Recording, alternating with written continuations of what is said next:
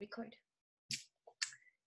Hi there, I am Clara Bellino, and I am really honored to be here today with my dear friend, Eve Fleishman.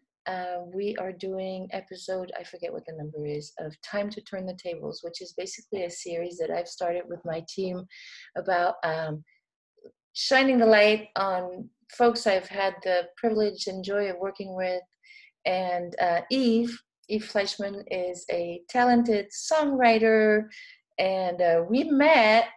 Actually, a common friend of ours runs this thing called Rock Lotto in San Francisco, and we got paired up on this gig where we had just really a few days to come up with some music and show up and perform in Rock Lotto. More details on that another time. And Eve had written the very, not just very basic, but the structure of this song called I Came Here. And she and I and another lady got together and reworked the lyrics and tweaked it, and then we went and performed it, and we really kind of hit it off on a musical way. And since then, I've actually added my interpretation of that song to my newest album. Anyway, Eve and I are about to perform a show next week at the Lost Church in San Francisco, but today is the time for me to interview Eve, because I really enjoy shining the light back on the people I've worked with, who I've enjoyed working with, and also to give you an idea of how artists are so multifaceted. So, Eve, welcome to the show. Welcome to Time to Turn the Tables. How are you? Hello. Thank you so much, Clara. I'm really happy to be talking with you here today. Oh, I am so happy to be talking with you here today, and so excited that we're doing a show together next Saturday at the Lost Church. So we're going to go through questions that you and I have discussed, and the first question I wanted to ask you, which I think is always interesting for the people who are listening to you to find out, is how did you start music, and when did you know, at what point do you remember, did you know that it would be part of your life? It started really early for me. I think my first memory, I guess, was maybe at age 4, when I joined the choir in the Methodist Church. And I was in the choir from age 4 till age 18, until I graduated from high school. And as I got older, I got bolder, I guess, and I sang solos. And but I remember when I was a young kid, maybe 6 or 7, my mother would bring me out at a party in front of all the adults and say, Eve, sing a song. And the 2 songs I knew were Coal Miner's Daughter by Loretta Lynn, and Coward of the County by Kenny Rogers. Wow. And so I would sing those songs to my parents' friends, and they would all laugh and clap, and I said, ooh, I like this. That seems to be I think that was the beginning. I'm sorry to interrupt. That seems to be a common denominator when each of us performers, writers, creative types find this moment when we find out that, oh my God, somebody is enjoying what I'm doing. That's good. Your progression is so different than mine in terms of what we were asked to do, but that's so fun to hear. And I do want to say, I forgot to say, we are actually on this end. I'm in the East Bay in Oakland, California, at Eclectic Gallery. And what you see in the back, because I always, when I do this Time to Turn the Tables, try to, highlight some of the influences of the artists that I interview. And right behind me, you see a photo of Ella Fitzgerald and Billie Holiday at a speakeasy in New York. And when I spoke with Eve, I said, what would matter to you to be in the background? And my husband, Chris Mickelson, runner of Eclectic Gallery, said, I have this picture. So anyway, that's what's there.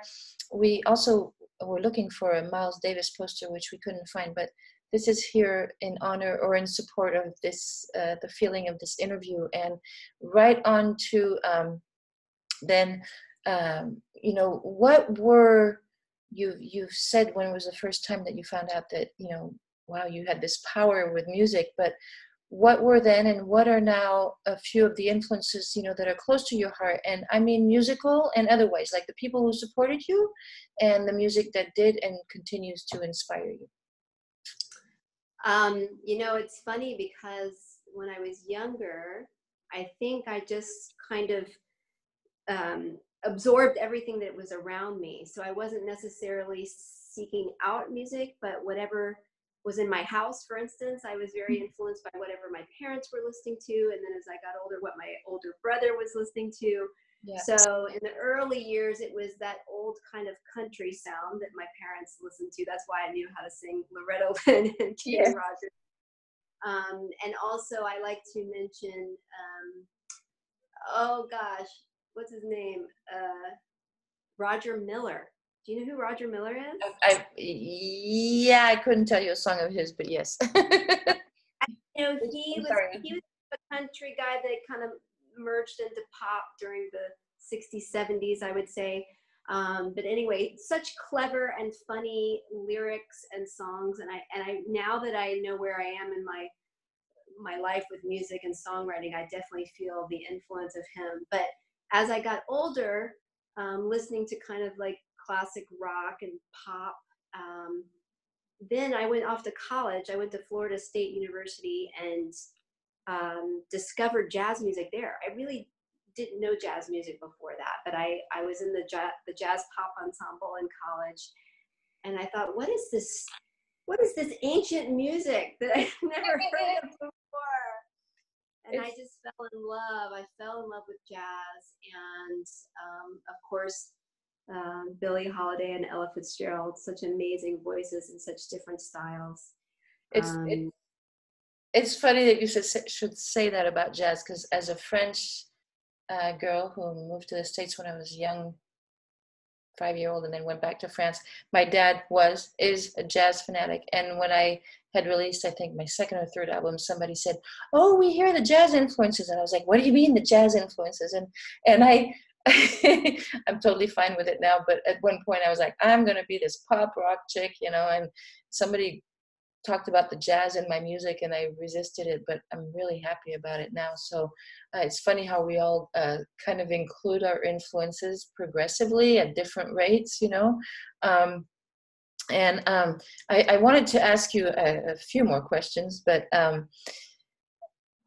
know this is my interpretation of what your mission is, because what you talk about is that you do music, art, and yoga, and you're obviously a talented musician and singer and a creative person, but how did it happen that you mixed music, art, yoga, and what does that do for you, the combination of that, and what do you hope that it does for others? Why do you love that combination, and why do you live your life that way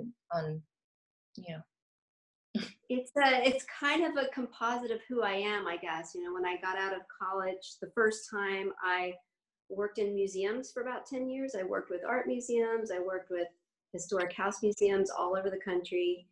And I worked for a Van Gogh exhibit, and I worked at the Andy Warhol Museum, and it was really an exciting time for me. But my heart was really always with music, and I was always wanting to perform.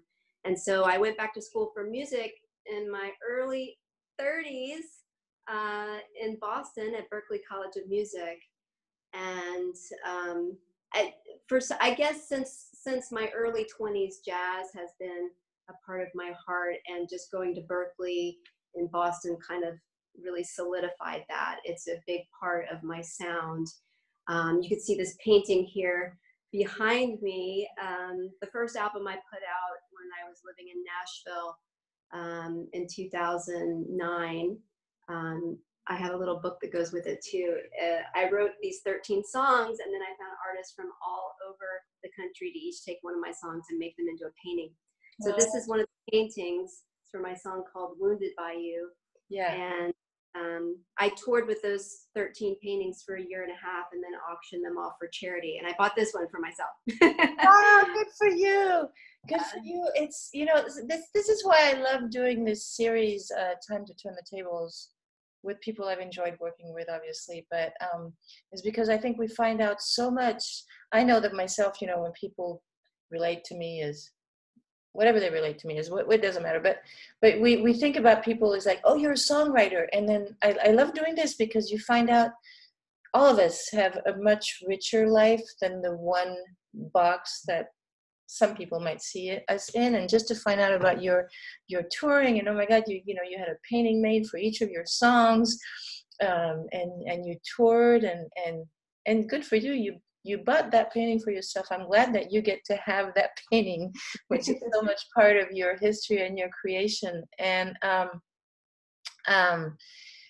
I want to lead to the next question. Well, I want to combine a couple questions.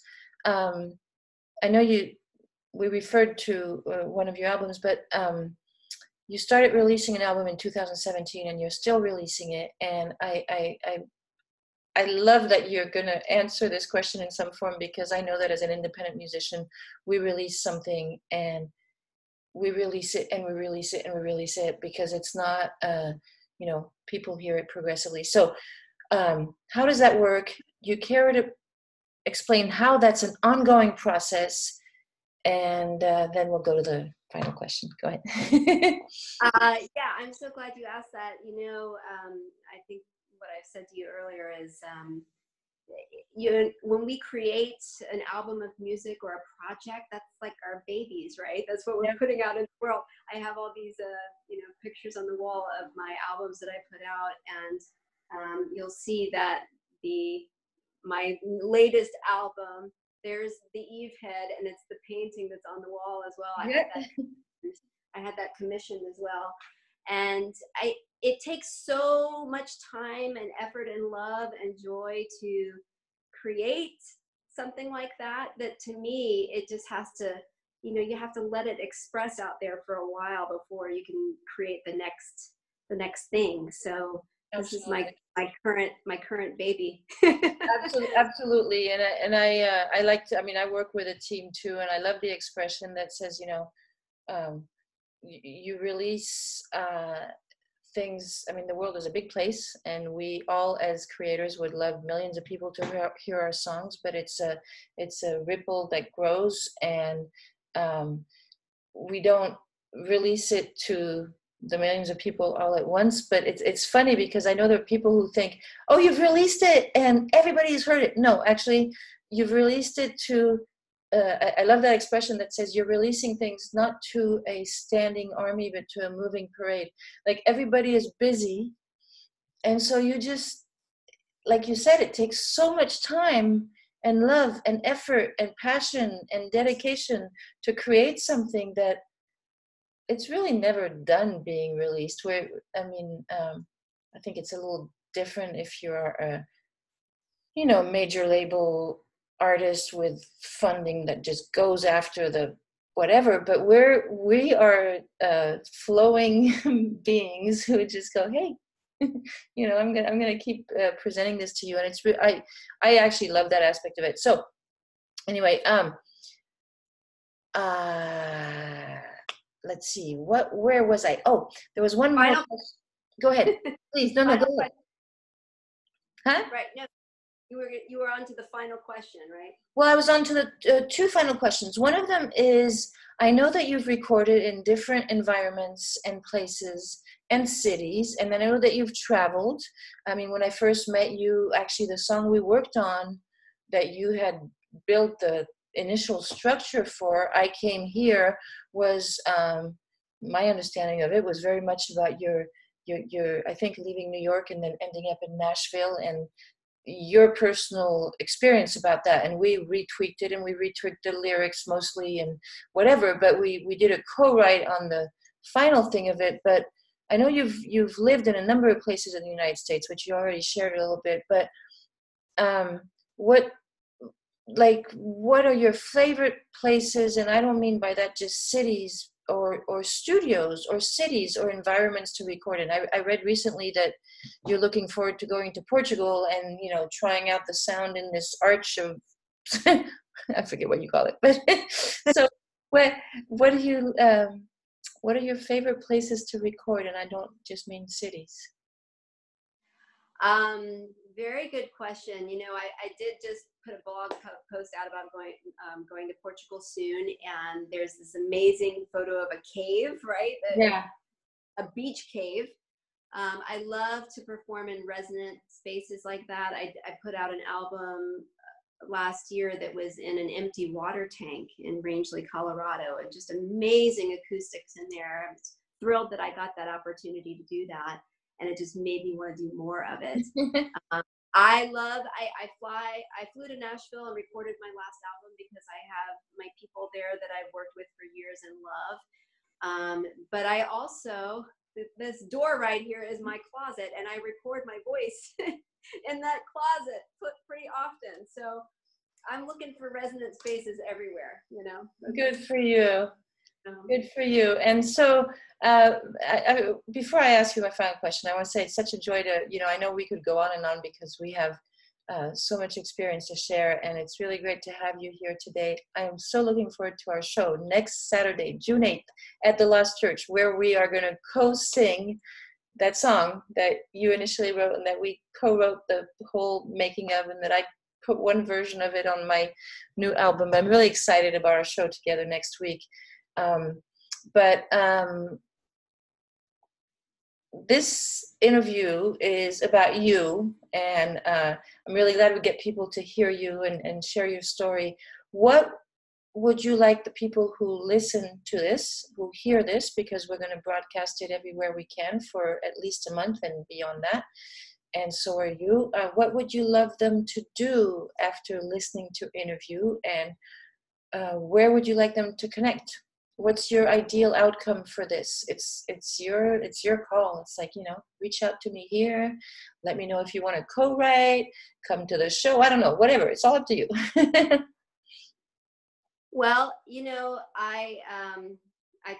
mentioned the music art yoga. I am a yoga teacher and a yoga therapist, and I think it's a really nice balance with being a musician. I can feel really grounded in yoga when things in the music business get a little bit crazy, and always to remind myself that I'm here to serve.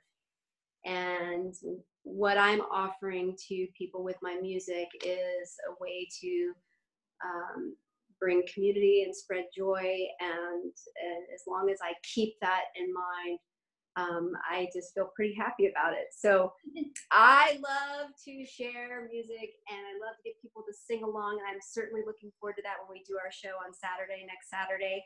And I love the song that we wrote together, because just writing it with you made it into something so much better than it was. And it also makes me think of where it started, which is when I got to Nashville, and now here I am with you. And so what a lovely progression. And I have website efleishman.com, and you can find me on Facebook and Instagram, and wherever I'm performing. I hope to come and sing along. So it's very moving to me that you share that. I think it's just so interesting how we connected, but also when you share about what it means to you to be an artist.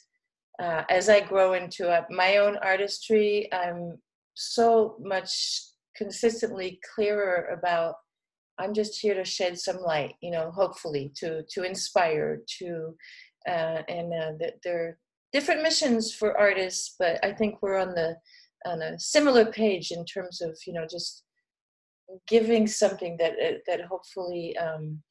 And thank you so much for saying that the song that you initially wrote, that we co-wrote, turned into something bigger. I think it did too, but I'm really grateful for it. I think it's a beautiful song, and looking forward to our show. And I'm a little bit emotional, just going, oh my God, some of the stuff you said, I'm just processing. But so thank you so much for being here today. Thank you to Billie Holiday and Ella Fitzgerald in their work Speak Easy for keeping some good juju over us throughout the interview at Eclectic Gallery, which is on 4125 Piedmont Avenue in Oakland. I need to say that because without my husband running this gallery, I wouldn't be doing this here. I could be doing it somewhere else, but this is a pretty special spot to be doing it. Oh my God, keep on writing and bringing your joy. And I look forward to writing more songs with you. Yes. And supporting you. And I'm going to stop the recording now. Thank you, everybody, for watching. Thank you so much. I appreciate it, Clara. You're welcome. It's fun. I just love this thing of finding out about the people we work with, how much more there is to what we originally apprehend. So I'm going to stop this recording, and you and I are going to talk for a minute longer. But here we go. Thank you, Eve Fleishman. EveFleishman.com. That's Bye. Okay.